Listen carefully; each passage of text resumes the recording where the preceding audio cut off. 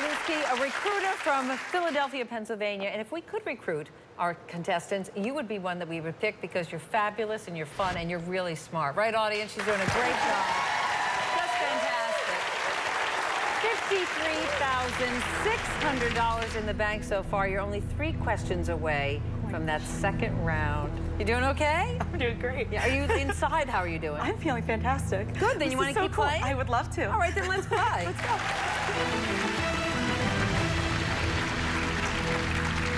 In a nod to her Spice Girl nickname, Melanie Brown's 2010 reality series is subtitled what? It's a scary world, sporty at 40, posh life, bringing up baby. Melanie Brown. Okay.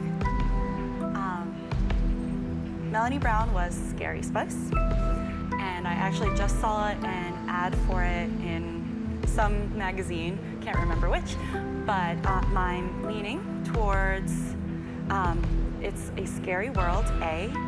My final answer? It's a scary world is right. Very nice. Okay, you got nice dollar amounts up there. Any one of them would be great. How much is this question worth? $5,000. Very nice. $58,600. 6 away from $1 million. Next category is body language. The uvula, the fleshy hanging lobe at the back of a person's mouth, gets its name from a Latin word meaning little what? Apple, pear, grape, cherry. Take much Latin? No, and I'm kicking myself now. Would have helped for the SATs, but now I feel that it looks like a pear, but it is also hanging, so I would think it's a cherry. Well, all of those fruit hang, so. You have 2 lifelines. Jump the question if you need them. I know it's B, but I'm going to jump just because I feel better that way. Okay, well, if you're going to feel better, we want you to feel better, so you don't have to answer this question. It's now out of play. You said you knew it was B. Let's see if you were right that it would. No! It was great. Boy!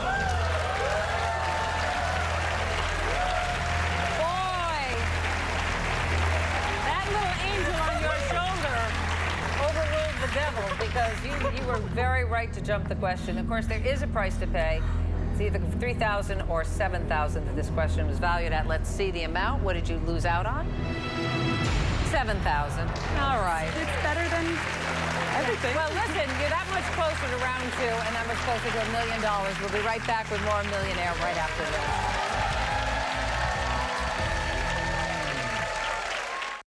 Party. Welcome back to Millionaire. The answer to that $100,000 question was Isaac Newton.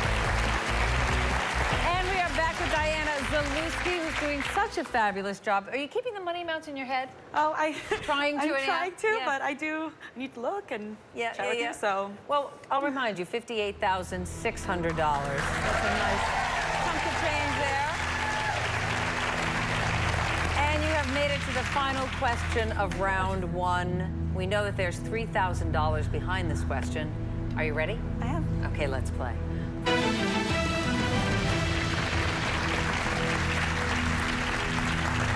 Winning an amazing 8th medal in 2010, who now holds the record for most Winter Olympic medals by an American athlete? Shaun White, Lindsey Vonn, Apollo Anton Ono, Bodie Miller. I think it's Apollo. I remember it was the race. We liked the guy who was on Dancing with the Stars, big fan. I'm gonna gamble. Let's do this. Okay, C, final answer. Oh, no, it's it. You got it. That was it.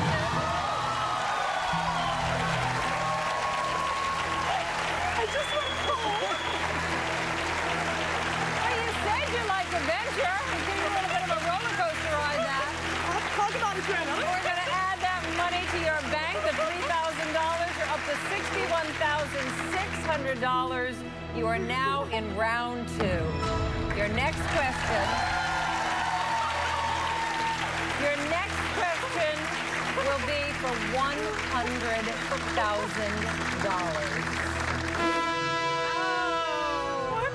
Oh, no. Just means the game's over for today. Doesn't mean just keep the money. You've got the $61,600.